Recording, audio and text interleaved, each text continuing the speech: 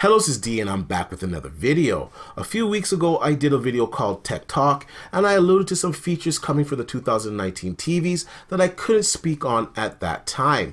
However, today I've been given the green light to go ahead and speak about these features, and of course this is none other than HDMI 2.1. Now my Samsung source has told me that HDMI 2.1 features are supported by the Samsung 2019 line of 4K TVs, that the hardware does support the specification. However, at this time, the HDMI forums have not certified any TV to actually be compatible with HDMI 2.1. They're doing a testing process right now, so I guess in a couple of months, all these TVs will start to get their badge of approval from the HDMI forums, stating that they are indeed HDMI 2.1. Now, LG came out and announced this way ahead of everybody else and said that their TVs will support HDMI 2.1 with 48 gigabytes per second bandwidth. Now, I do believe them, but at the same time, they kind of did jump the gun before getting their certification. Samsung's playing it more on the safe side, and they won't announce the full compatibility until they get the certification.